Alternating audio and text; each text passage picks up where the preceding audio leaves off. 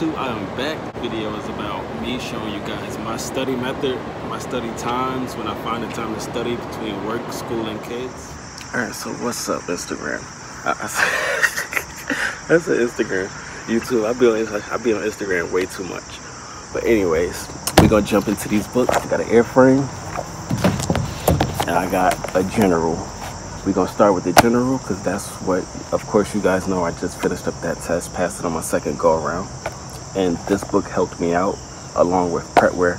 And this is ASA. I'm only on this side. This is ASA. You know, some people use Jefferson. I tried Jefferson after I failed. I would like to say, for me personally, after trying Jefferson, I was just still so hooked on this book, and I feel like this book got me through. I only did about one section. I could say, but it would say aircraft drawings. I only did one section of aircraft drawings, and I went back to take the test a couple days later. Got a 77 from a 68. Still using this book in solely Pretware. Pretware is set up like the computer-based FAA exam. So if you do Pretware, you'll pretty much be familiar with how the test looks when you get in that room. And you're gonna be the only one in that room. If somebody is not taking the test with you, but where in my school in Philadelphia, I was the only one taking the test. So, you know, got that done. All right, so pretty much my study techniques, and as you can see, I have like a bunch of electrical. I have a bunch of just all of these subjects here and there. I'm over here trying to fix it so much, like it's not gonna get back the way I started it. Anyways, so there's about a couple sections in this book from the chapters and the actual book they gave us in school. So basically what my study method is, ASA, we'll go through this whole book at least 2 to 3 times over the year that I've had to study for my general. I've used in this book in Pretware. So Pretware is basically, you know, you have your general, your airframe, and your power plant. And, you know, sometimes you can get it in a bundle. I know for Android you could get it in a bundle. For Google, for Apple, you could get it in a bundle. But more so, the bundle is for Android. From what I know, you could correct me if I'm wrong. Or the bundle, you can also get the bundle in Apple. But for Apple, what I've seen, they kind of did it separately, where it got you paying about $5 for each one: airframe, power plant, and general. So basically, I go through this 2 to 3 times. I would read the question and explanation. We're gonna put that in here.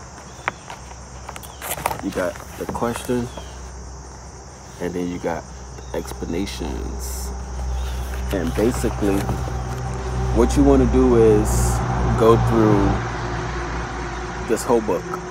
You want to memorize it, and you not just memorize it. You gotta. Okay. So not just memorize it. You wanna you wanna understand why A is wrong, why B is wrong, why C is wrong, and understand which would be the best choice. Because you can get 2 answers that could be correct, but only one is right. And so, and the FAA will try to trick you up a lot. So we're gonna take it to one of these.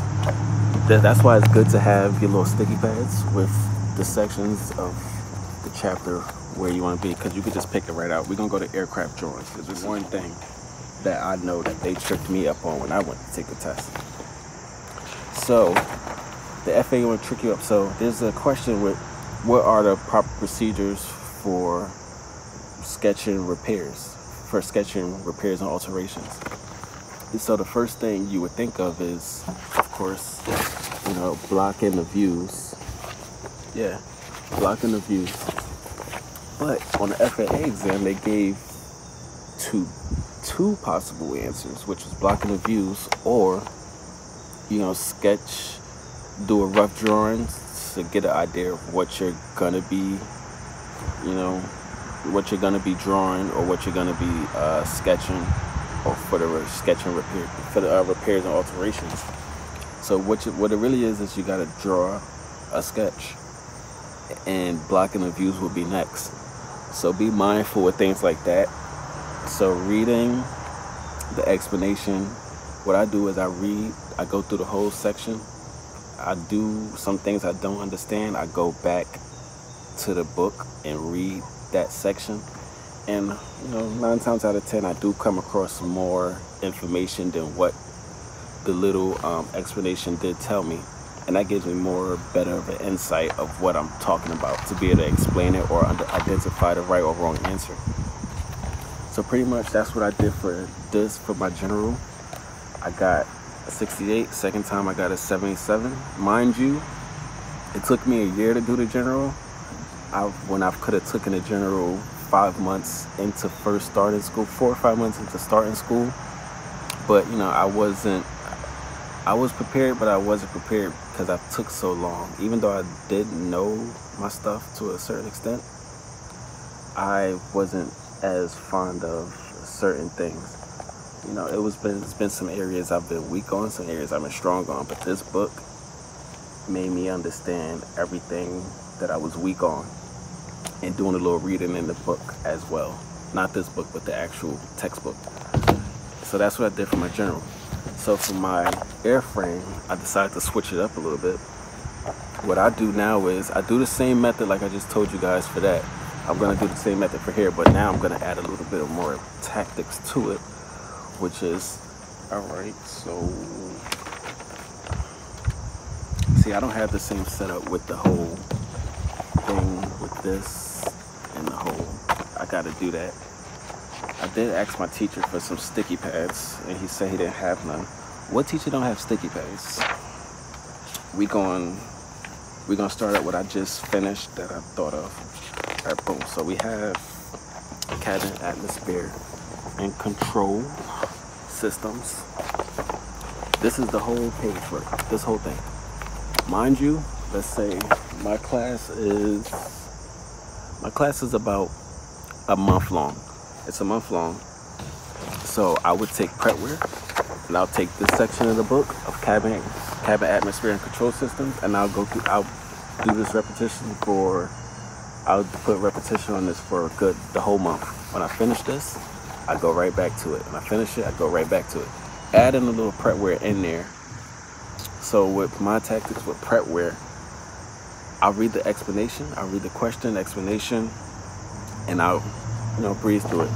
And then I'll go into prepware. I won't read the explanation for prepware, but I will see what I retained from reading the explanation and doing the answer from here. I'll see what I retained from here and go through the whole section of prepware.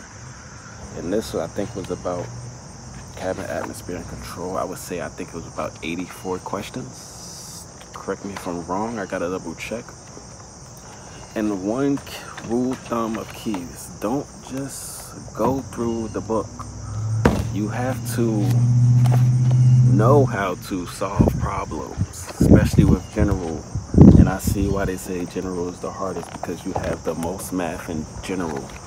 Especially with basic electricity, you have 114 questions on basic electricity. Let's be honest, and I'm gonna be honest, I didn't remember all of it when I took the test. Some of the stuff was like, all right, I don't remember this question.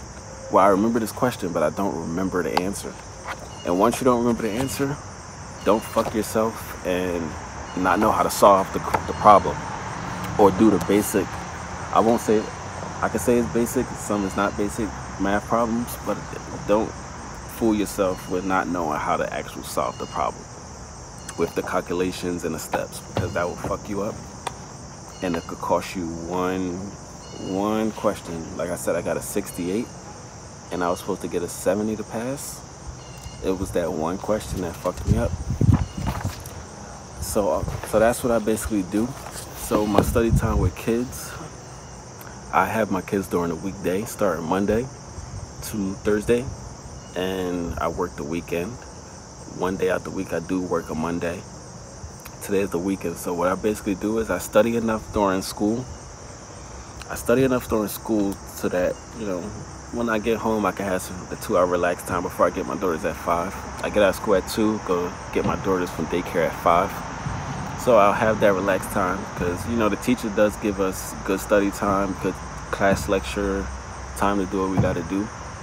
Mind you, COVID is we only doing 4-hour classes. So to cram all these chapters into 4 hours of class time, 4 hours a week, 4 days a week is pretty damn challenging. So you have to study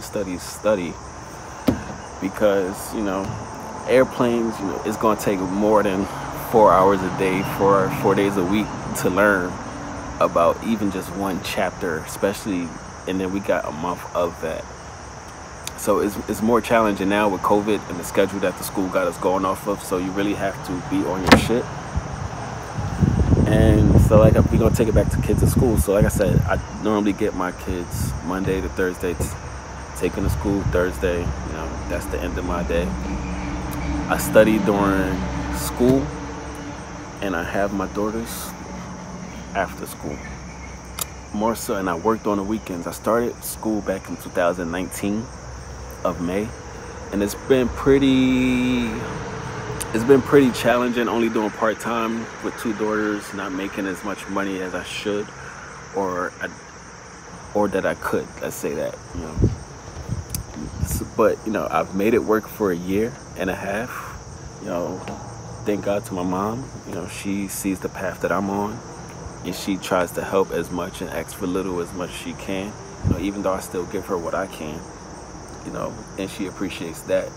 But for the most part, you know, it's still challenging working part-time, putting full-time into school, because that's what you really want.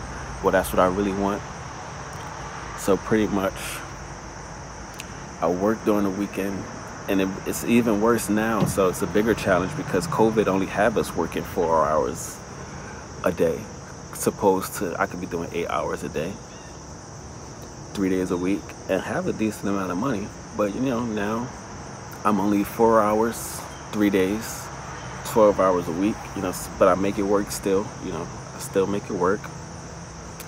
You know, I get my daughters what they have to for school, you know, food, clothes. You know, I am a little better at money budgeting now than I was when I started school. You know, so basically, you know, it's gonna be hard if you do the route I did with part-time kids in school, but, you know, it's definitely worth it. You know, you just gotta use that head and come up with some bright ideas about how to survive and what works for you. You know, so like I said, you know, part-time with kids, putting full-time into school worked for me. I got a little under 8 months left, you know, and I'm still surviving, as you can see. So, you know, you just got to stick with studying, get a schedule for yourself, and stay with it. And by the time you know it, school is over. So pretty much that was my video of how I study. And this is really, this channel, I could say, since I'm coming in as a student mechanic, this channel is more so for student mechanics as well, or people that's looking to get into the industry, and especially with kids, you know. So hopefully you guys could get a better insight on how I handle my situation with school kids and work, and get it done. Like I said, I got a little under 8 months left, and it's been working for me. You just gotta stay with it and know what you want at the end, and it'll all pay off. So until next time, YouTube, that is my video. This video is quite a bit long, but it's very informational from what I would say. You know, so study, prepware, books, and you will be okay. Till next time, I'm out, YouTube.